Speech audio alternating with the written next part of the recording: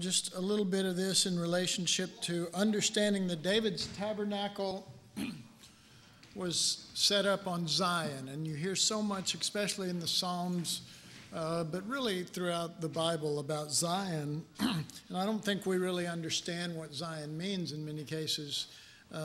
Zion is pointing to David's tabernacle. And you can see that. Let's just start in the book of Psalms, Psalm 132, and get a good example. This sort of tells the tale of David's tabernacle. Psalm 132.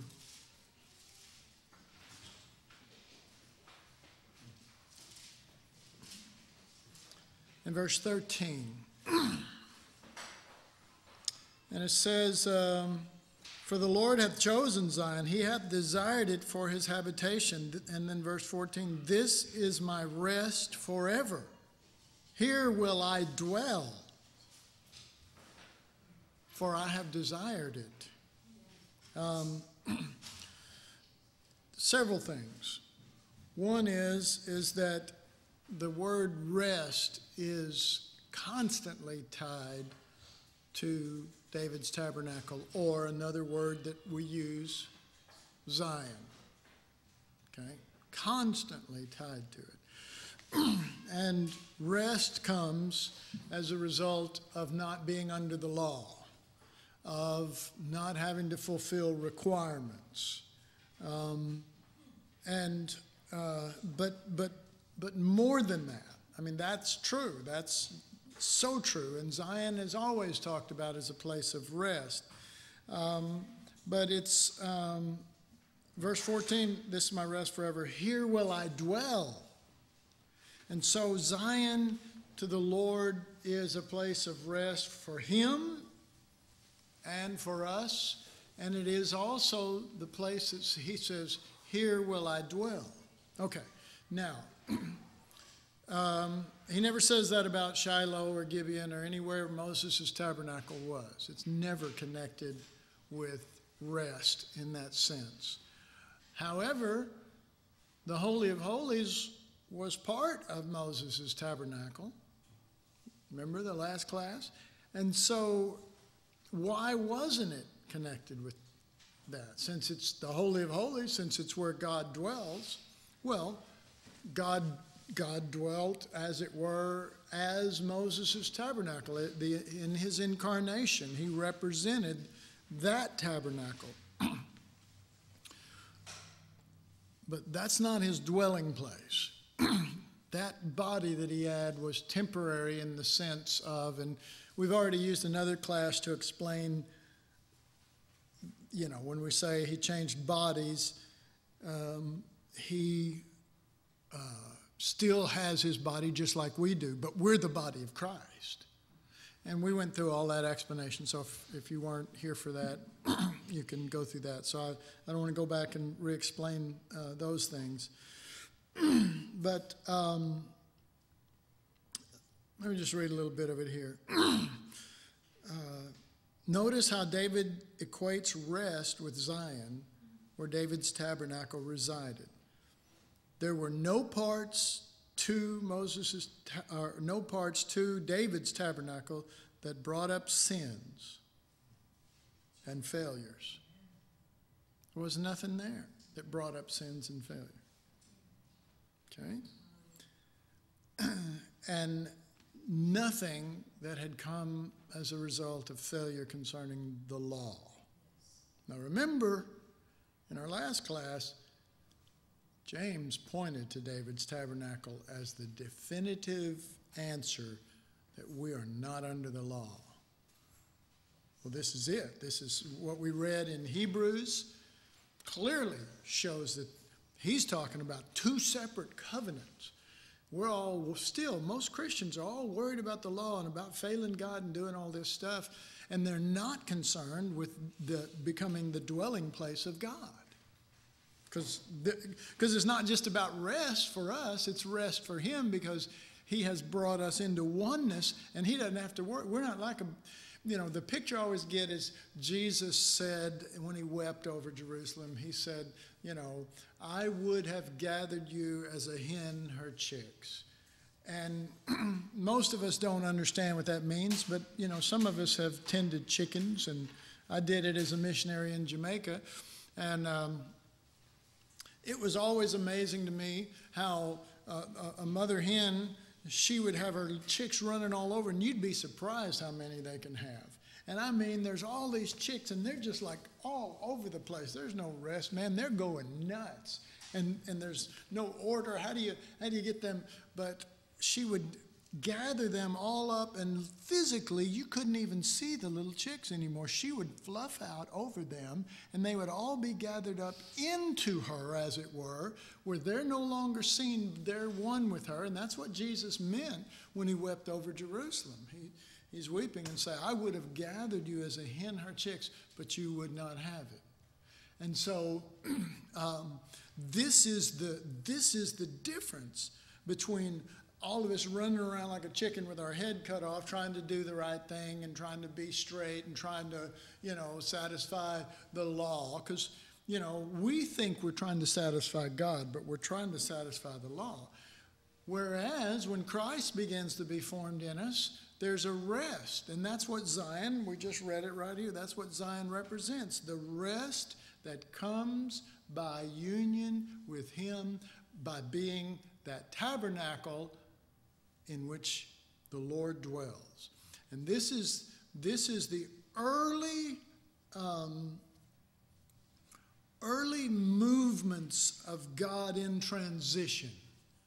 I mean, the truth is, once Jesus died and rose again, we were the body of Christ. But we'll get into all of that, but the truth is that didn't come up for a long time. They needed to settle this truth of the law first, because it was huge, because they were all Jews, see. And so, as we said, James settled the issue with the law with David's tabernacle. He didn't settle it with Solomon's temple. He satisfied it with David's tabernacle and showed that what David did not break the law, and that David would go into the Holy of Holies. He wasn't even of the tribe of Levi. You're supposed to be of that tribe, and Moses was, and Aaron was, and all of his sons were, and all the Levites were of the tribe of Levi. And here he was of the tribe of Judah, and he would go in the Holy of Holies and dance before the Lord and sing. And if you read the Psalms in light of that, you will see him continually saying, I was freaked out, I didn't know anything, and then I went into the house of the Lord and all this stuff, but he's talking about David's tabernacle and all this freedom and all of this reality that David had. He wasn't bound by the law. He was very young when all this took place, fairly young anyway. And by the time he became king, though, and set this up, he set it up according to what he believed was already in the heart of God. If he believed that it was in the heart of God, that God wanted this ark and the Holy of Holies back connected to Moses' tabernacle, he would have brought it there. But he saw something beyond the old covenant. And we'll see that when we get over here to Solomon's temple. I don't want to give away too much. But later on, he realizes there's more. I thought this was it with David's tabernacle. And he realizes there's more here. And so he goes, he literally says, God wants a house. So David's tabernacle is a transition into the full reality of what is ours by death and resurrection.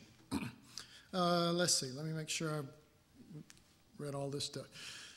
Again, there are no parts in David's tabernacle that brings up sins or failures that were by the law. All consciousness of such things were gone from this tabernacle.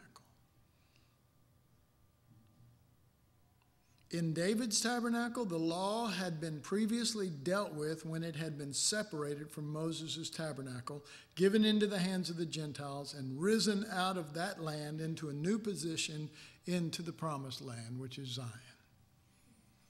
See, all of that was this incredible, it's like Moses' tabernacle was over here, and it was a history that took place, and there was going to be this brand new history that was going to take place where we would become the house of God, the temple of God, and he could live his nature through us and overcome all of our failures by life instead of by law. But before that was this taking of the ark period, this time period where it was a glorious reality instead of just this horrible, we've lost the ark, And yes, there were horrible things that happened, but it was this separating, this literal, this is really amazing when you think about it. The shadow was that they took the ark out and began the separation from Moses' tabernacle to eventually David's and then Solomon's temple. But in the reality, when they took Jesus and took him to die on the cross, they were separated. They were setting in motion the death of Judaism and of the law. They were, and the death of themselves, of us, crucified with Christ.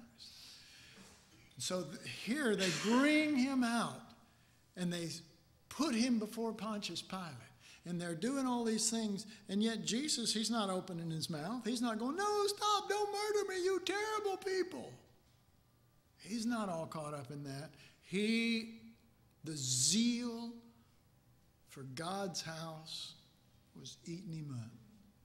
He was so ready to bring forth ultimately God's house, not God's, as it were, tent.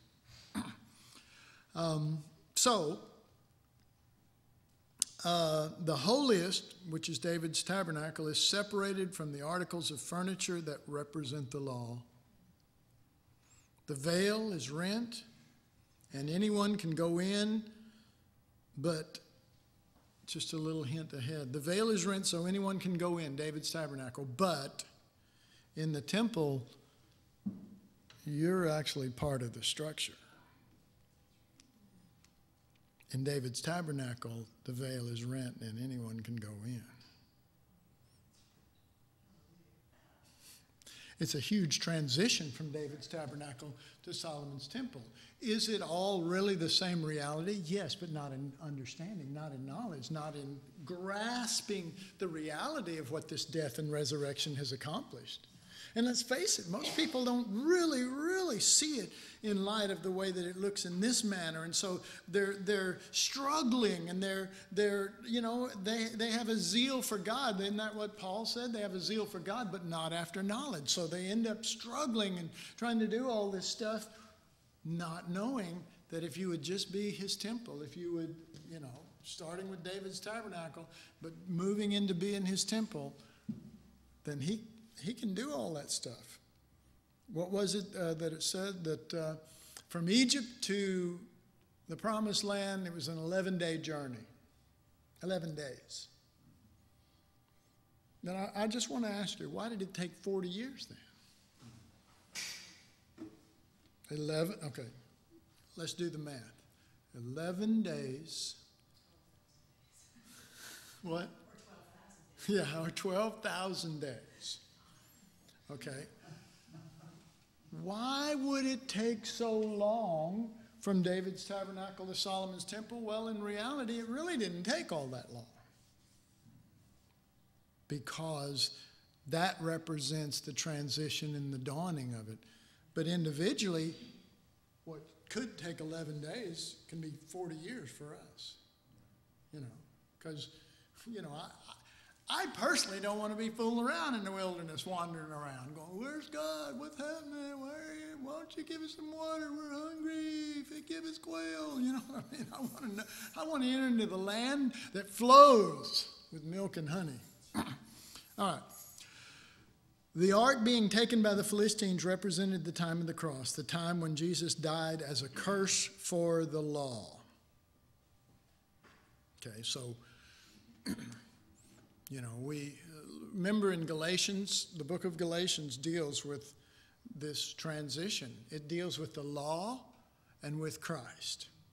And he says in the very first chapter, he says, if anybody preached any other gospel than what we preach, let him be accursed. Okay. So we read that with our carnal minds and we go, my God, what is he, some sort of sorcerer?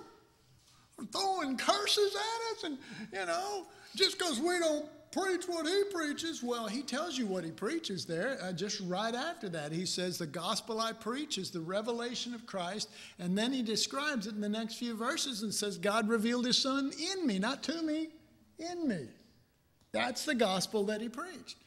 So that means that if you're not living by Christ in you, you're under the law, because it's you trying to live for God. And so he's saying, if you're preaching and going with any other gospel than what I'm preaching, you're already cursed. I'm not cursing you. He didn't say, I curse you. He said, let him be accursed, because you put yourself under a curse. And then in the third chapter, he spells all that out. That's where we get the clear-cut answer of how Christ became a curse for us, speaking of the curse of the law. So the cursing there is not, some sort of damnable thing that'll happen to us if we don't preach Christ and him crucified. It is the logical results of not comprehending and living according to, as it were, David's tabernacle, Solomon's temple, but still living over here in Shiloh. All right, so the subject of rest. This is my rest forever. Here will I dwell. For the Lord hath chosen Zion. He hath desired it for a habitation. That's what it says. The Lord hath chosen Zion. The Lord doesn't want Moses' tabernacle. The Lord doesn't want you under the law. You say, well, I don't want to be under it, but God is, no. God is the one who does. God doesn't want you bound. Okay? If you are, it's not his fault, because he doesn't want you that. Jesus died with the taking of the ark so that all that would end. All right. So the subject of rest can only, let me make sure here. Yeah, the subject of rest can only enter in when the requirements of the law have ceased demanding them.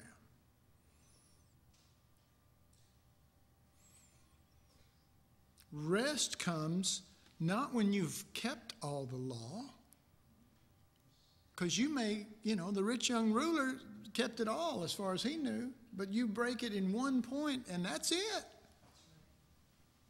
You mean, if I just fail on one thing, yeah, he considers you've broken the whole law. He doesn't look at you. Come on, think about that.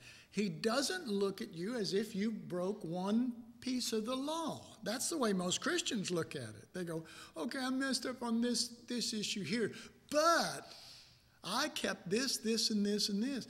God doesn't look at it like that. He never has and he never will. He says, if you've messed up here, you broke the whole thing. You're under the law. You put yourself under the law by trying to keep those things and do them.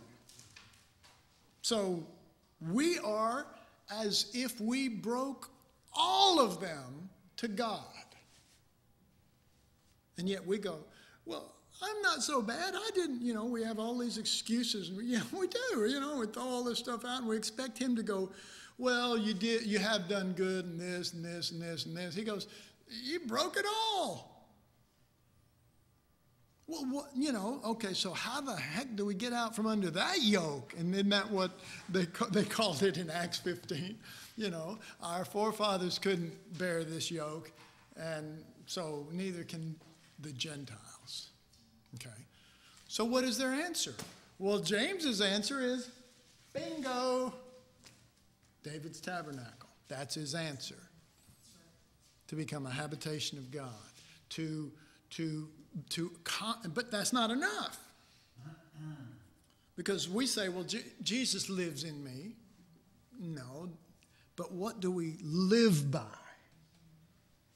are we still, because we say Jesus lives in me, and so we act sort of like we're the Holy of Holies, but we're still connected to the rest of the Moses' tabernacle. Do you understand what I'm saying with that? It's like, I'm in the compartment, I've entered in, but you're still, yes. That doesn't even really work because you can't even get into that second while the first is still standing. You see, and it's not just in history, it's in us. When we are still embracing that kind of relationship, the revelation of Christ will always be something that's just out of reach, that we're always kind of having to read another book or have another dealing or see one more thing in the scripture. We can't get in there as long as we're relating in that first one. No. It's off limits. Right, absolutely. The Holy Spirit thus signifying that the way into the holiest is not yet made manifest, not for you, not if that's your approach. And and I'm saying all of this to try to separate in our minds from Moses' tabernacle. I'm trying to get us from Moses' tabernacle. Okay, here, it's like, okay, we say, well, I'm not in the outer court, and I'm moving towards God. Yeah, but you're still not the Holy of Holies, and he's living in you. You're somebody in Moses' tent trying to get to that. So there has to be what Mallory is just saying, and what we read last class in Hebrews 9, there has to be a break, and the break is where the Holy of Holies splits off and becomes David's tabernacle and leaves Moses' tabernacle, where we're no longer under the demands that would require you to work your way through so that you can get in there. And again, just so you'll know, the greatest truth is it's not just trying to get into David's tabernacle. The true reality is that we're seeing from David's tabernacle that it has broken with that. The greater reality is that we are the temple of God, Solomon's temple. We're not in Solomon's temple trying to get in the Holy of Holies. Nor are we in the tabernacle trying to get in the Holy of Holies. We are more than Solomon's temple, only a shadow. We are God's temple. And that's pure Holy of Holies. And that's what we are, and he's the one who lives inside of us. Does that make sense? Is there sort of clarity coming? Hello? I see the lights on, but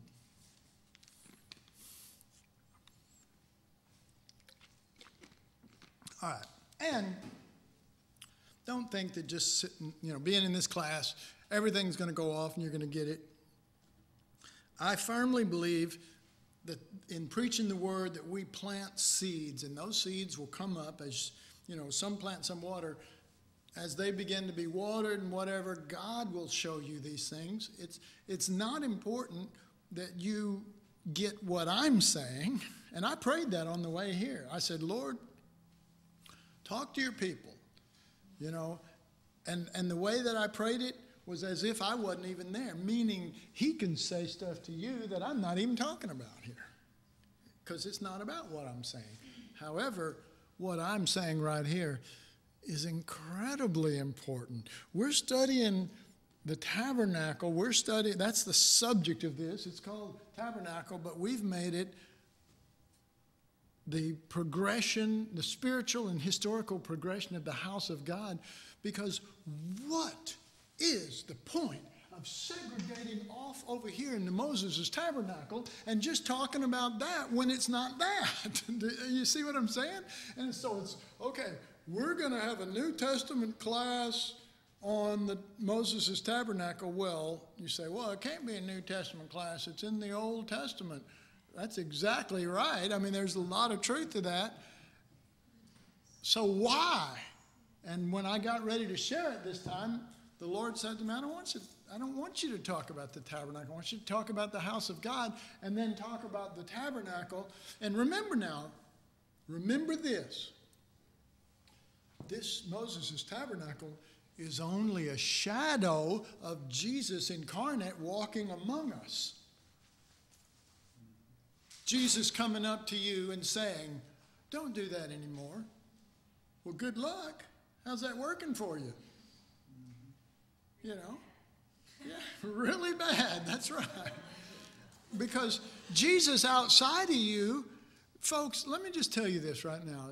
Jesus outside of you is not good news. Because it's torment and torture because he's telling you to do stuff you can't do. Jesus inside of you is good news. The gospel, the good news, like I said, Paul in Galatians chapter 1 spelled it out. This is the good news that we preach, you know. Sunday morning I preached on it too, and we were talking about Colossians 1:27, Christ in you. The mystery is Christ in you, the hope of glory, whom we preach.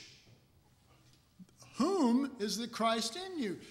He is clearly saying, I'm not preaching Moses' tabernacle, I'm preaching David's tabernacle, but more importantly, I'm preaching Solomon's temple. I'm preaching David's tabernacle so that you will break with the law. But once you're established in that, gosh, there's so many things I want to just say right now that are just the Word of God that would just light you up. But I can't. I don't want to jump too far ahead. But it's just incredible how these things, it's like a puzzle, and you get a few pieces and you start putting it together, and then you go, oh, you know, and then you go, the more pieces you put in, the more it's easier to go. Have you ever noticed that? When you first start out, you go, well, let's start with this one. I got one. And everything got a, you know, and everything may not fit with that one. You know what I'm saying? I mean, but everything may not fit with us. So you end up with more over here. You get a piece working over here, and you go, well, I'm going to leave that one. This one seems to be the one where it's working here, you know.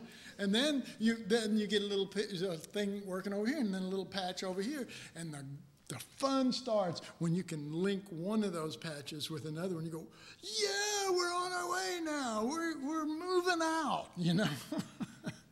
Did I see a hand? Yes.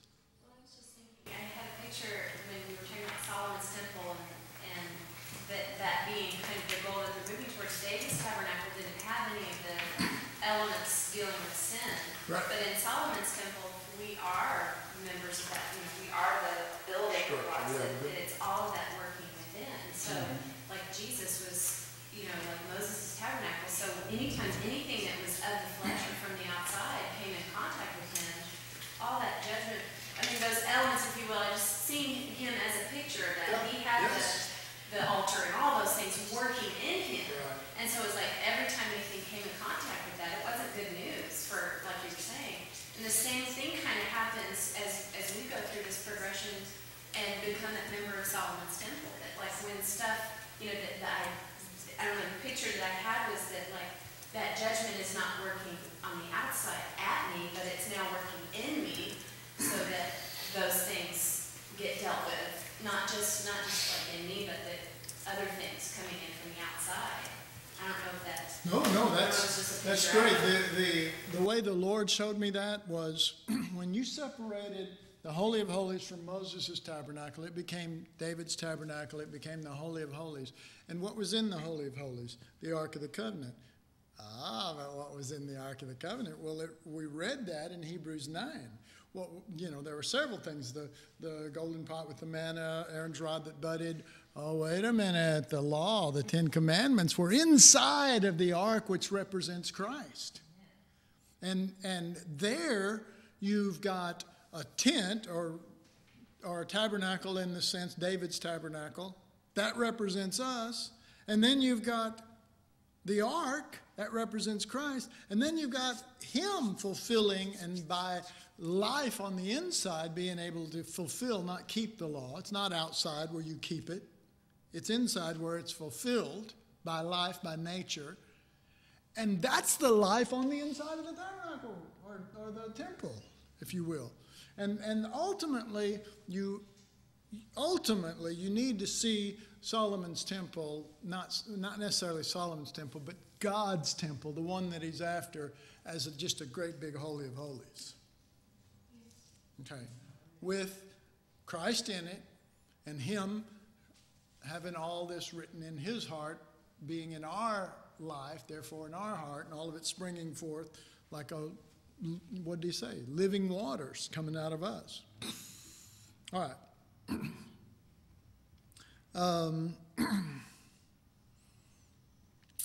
See if I got all this. Well, here's the next one. At the cross, the law is put away, and as far as an external, and all we have left to live by is the life of God found in the Holy of Holies as represented by David's tabernacle. All right. So turn with me real quick to Philippians, and we'll see this. Philippians chapter 2. Or maybe you know it better as Philippians.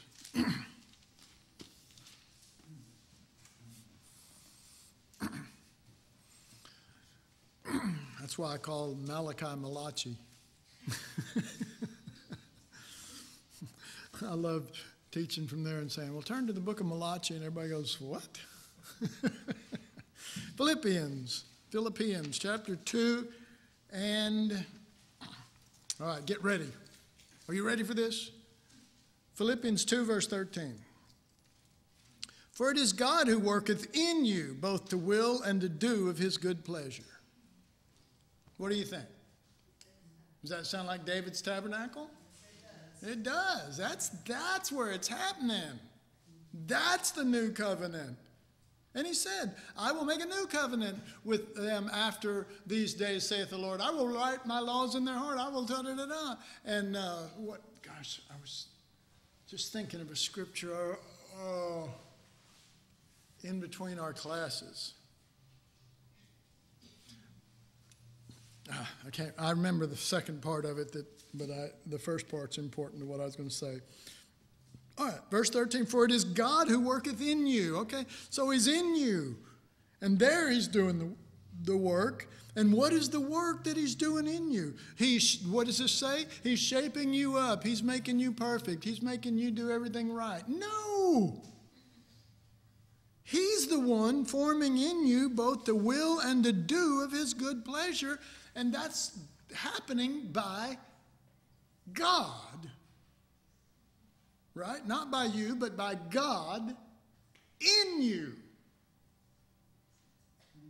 Yes. Amen.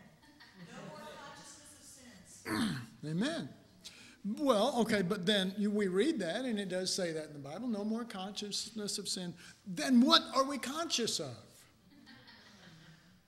I mean, how about this? What should we then be conscious of? Christ. But not Christ in heaven, because that doesn't help us. Christ in us.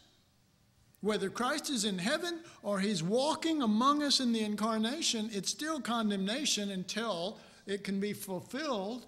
The righteousness of the law is fulfilled in us who walk. Anyway. All right, so, and I think that's such a great scripture because just before, it's talking about working out your own salvation and stuff like that. For it is God who worketh in you. It tells you to do something and then tells you how. Work out your own salvation, for it is God who worketh in you.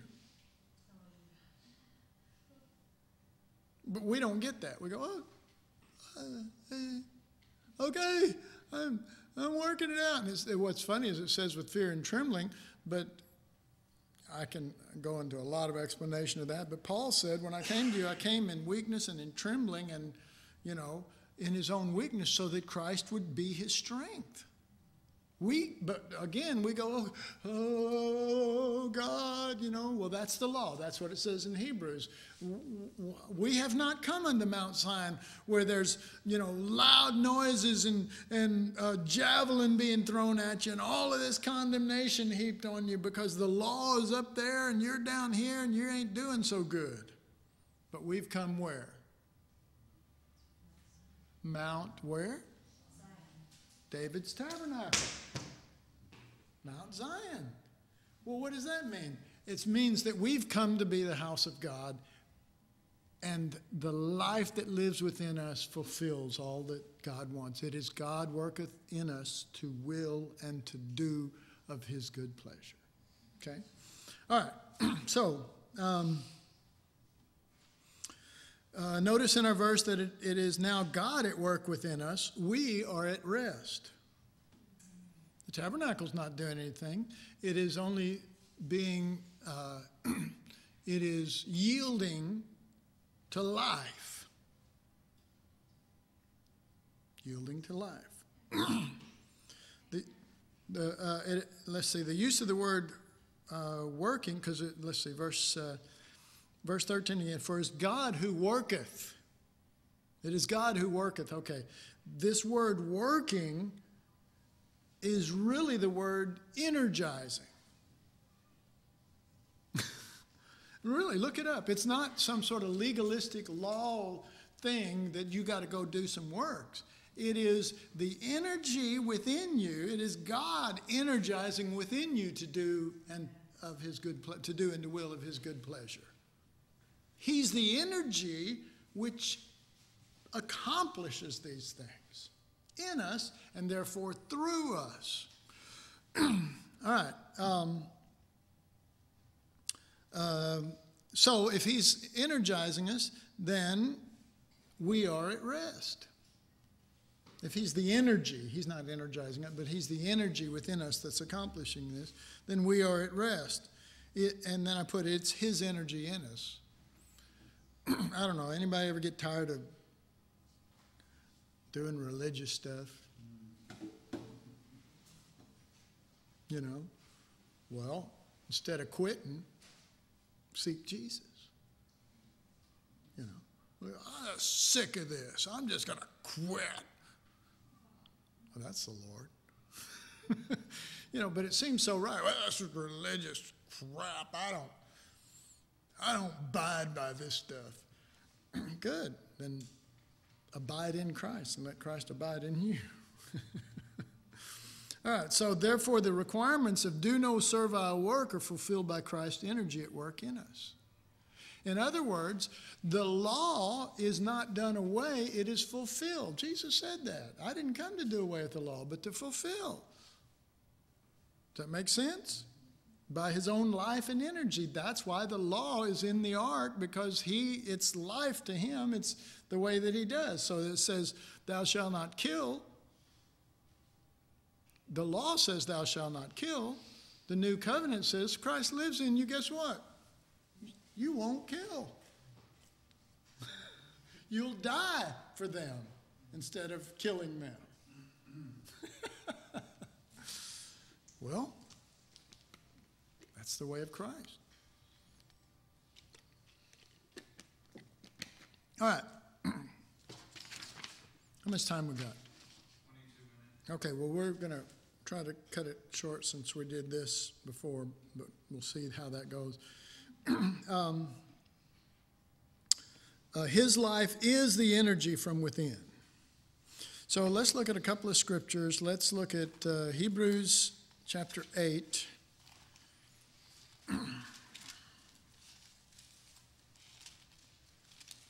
And verse 10.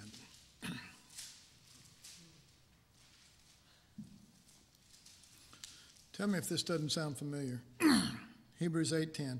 For this is the covenant that I will make with the house of Israel after those days, saith the Lord. I will put my laws into their mind and write them in their hearts, and I will be to them a God, and they shall be to me a people.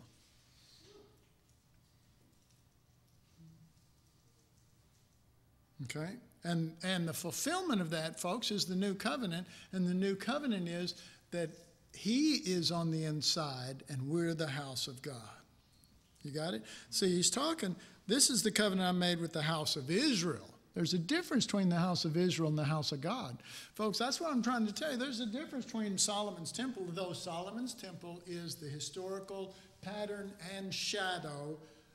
We are not the fulfillment of Solomon's temple in the sense of being Solomon's temple. We are the temple of God, the true meaning, the true Holy of Holies in which Christ dwells. And I remember I was at I don't visit a whole lot of churches other than to go preach, but I remember during the worship service they were singing, and the song that they were singing was, "Oh Lord, give us the wisdom of Solomon." And I thought, man, I don't want the wisdom of Solomon. I want the wisdom of God. I want Christ made unto me wisdom. I don't, what would I do with the wisdom of Solomon, Oh, I know how to fix that. I mean, that's great, but I still would be devoid of Christ. What'd you say, Mallory? Split the right baby in half. That's right. I know how to, divide the baby. No, don't cut it that way. Cut it this way. Thanksgiving turkey. Sorry. Okay, let's go to 2 Corinthians chapter 3.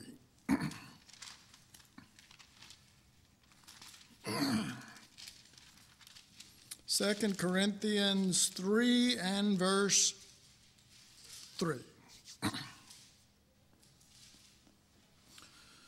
For as much as you are manifestly declared to be the epistle of Christ, ministered by us, written not with ink, but with the Spirit of the living God, not in tables of stone, but in the fleshly tables of your heart. And all of this being that if Christ is in you, the law is fulfilled by his life. It's not fulfilled, it's not kept by our will. That is Moses' tabernacle. God tells you what his will is, and you better do it right. And if you don't, you offer the wrong kind of fire, 2 of your sons die. You see what I'm saying?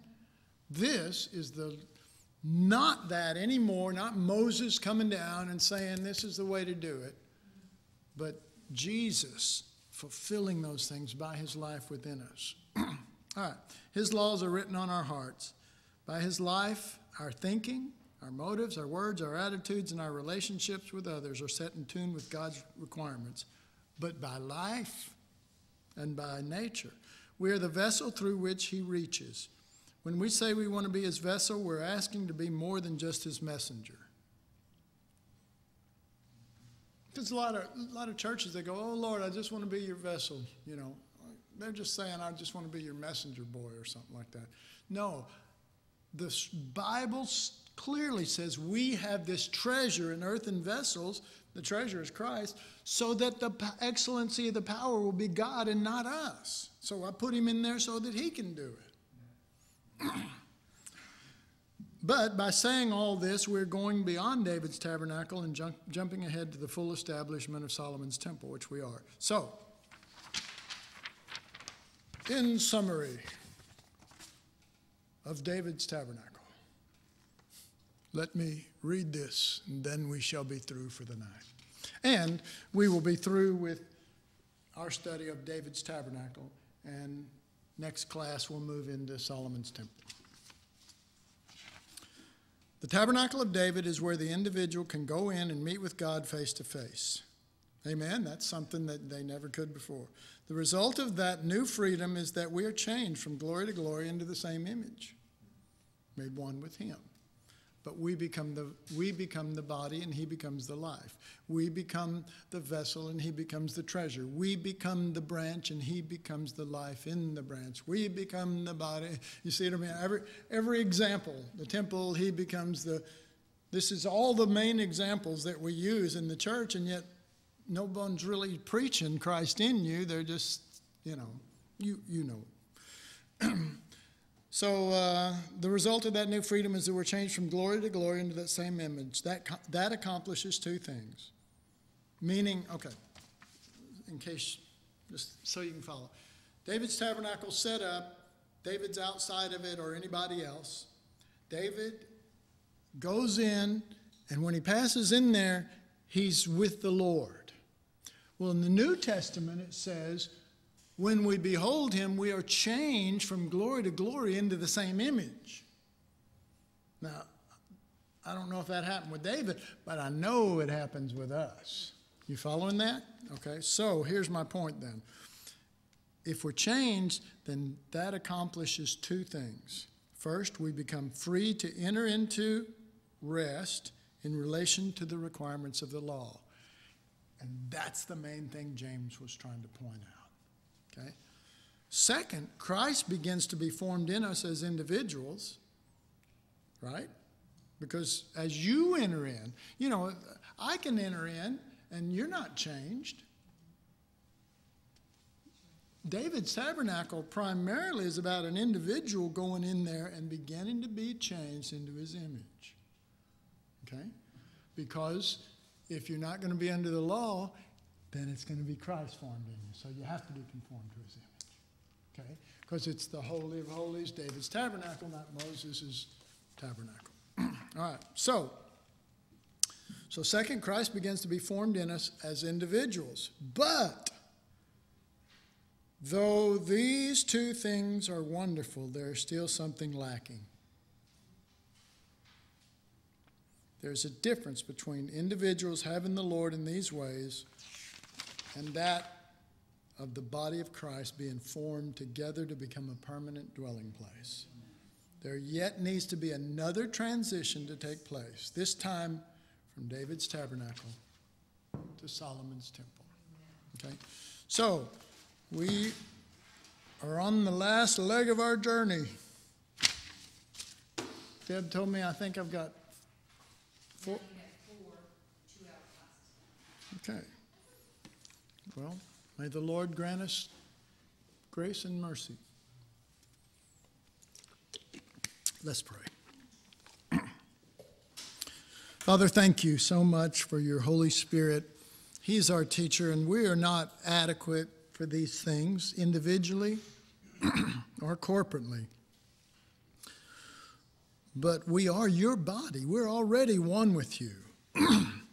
Even as the comprehension of David's tabernacle was all in line with being one with you. We are one. And this is not about us. This is not about how good or how we do everything perfect. But it is about your Son, and it's about your Son in us. It is that we are different than the Jews. We need to be about Christ. We need to be about knowing him, not in some far away like the Jews did, but by knowing who we are, we ultimately come into knowing him, being changed, becoming the vessel, becoming the bride, becoming the body, becoming all of these things so that his life can flow out of us and produce fruit, produce what needs to be produced. And so instead of striving not to strive, we just ask you to reveal your Son in us and to open your word and to make it plain so that we see as you wrote it, because you're the author, and not as religion has taught it. And so we put ourselves into your nail-scarred hands, and we trust that because they're nail-scarred, it's your full intention to bring us in the fullness of what you already bought and paid for at Calvary. Every time we see those hands that we put our things into, it just screams loudly how much you want us to enter into this and to what lengths you went that we might. We love you. We know you love us. And so knock down the walls and the misconceptions and the things that have actually kept us from the very thing that we cry out for.